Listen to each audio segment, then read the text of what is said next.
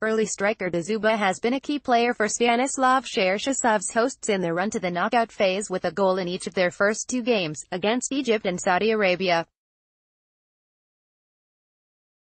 A 3-0 thumping by Uruguay in their final Group A fixture dampened the growing enthusiasm, however, and Dzyuba accepts a clash with a star-studded Spain squad in Moscow is another tough task. For the first time in 32 years we've qualified for the knockout stage, he said. Let's see what more can we do. It's going to be like a world title boxing fight. An experienced fighter against a young and daring one. Let's see who's better. Any team can beat anyone on a good day. Dzyuba will be pitted against veteran Spain defenders Gerard Piqué and Sergio Ramos, but it's a challenge that excites him. Only when you compete with the best do you know how good you are, he said. I'm excited to play against Ramos and Piqué. This is once-in-a-lifetime opportunity. We'll see who wins this battle. Oh Capitan, mi Capitan. Que acute calidad con el. Brutal exhibition de Sergio Ramos al final del entrenamiento. I don't think Spain are vulnerable, they are a top team.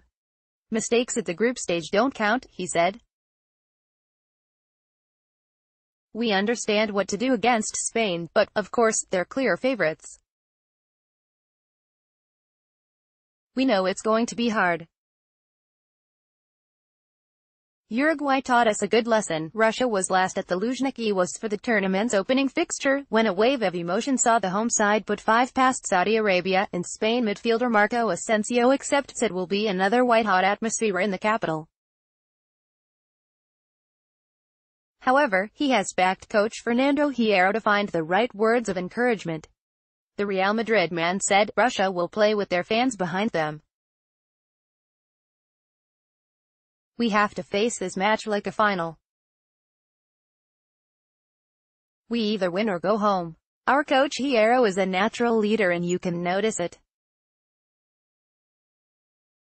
He's always trying to motivate us. Russia trained with a full squad on Friday, including Alan Zagoyev, who has not featured since picking up a hamstring injury just 24 minutes into the Saudi Arabia game. Players to watch: Spain. Diego Costa, the combative Atletico Madrid striker, has 3 goals to his name and will relish the chance to silence the home fans.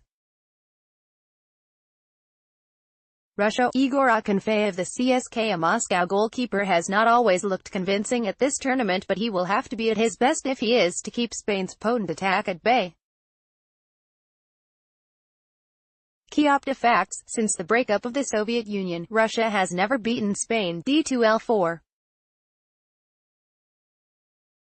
Their last encounter ended 3-3 in a friendly back in November 2017. Spain is unbeaten in the last 23 games. W15D8, the longest current run among the 32 teams that started the 2018 World Cup.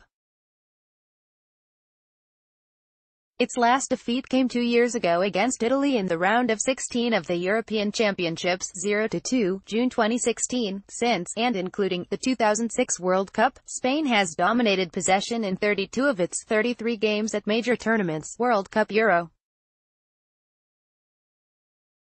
The only exception was in the Euro 2008 final against Germany, where it had 46% of the ball. Russia had just 3 shots in its last match against Uruguay, the fewest by a host nation in a World Cup match since the U.S. managed 3 against Brazil in 1994. Russia scored 8 goals in the group stages despite posting an expected goals total of 3.06. This means that it would have been expected to score around 3 goals based on the quality of its chances. Andres Iniesta has not converted any of his last 32 shots at the World Cup, Euros. His last goal was in the 2010 final against the Netherlands.